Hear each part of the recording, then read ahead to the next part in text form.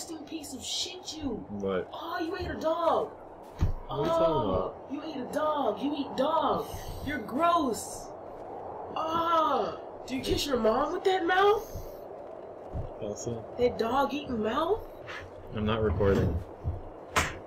Great, because all your fans will know you eat dog. Shut up. I'm like super lost. Like, this shit looks good and everything. I hope your fans know you eat dog.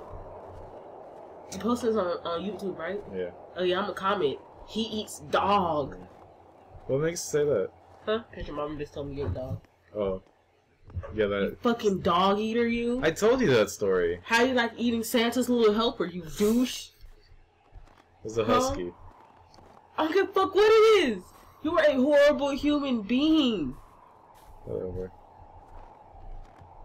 What brought that conversation? I don't love you anymore. Shut up. What brought I that can never love conversation? someone who eats dog. Bro. Because like, I want dogs. So you gonna be like Hansel from fucking The Strain?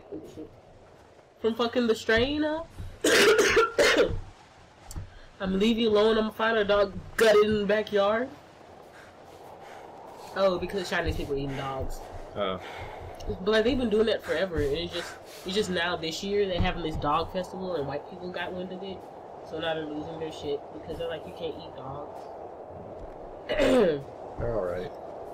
And then, but like they're killing them by the thousands. Like, and white people's like you can't kill them like that. You shouldn't kill dogs. Dogs are friends, not food.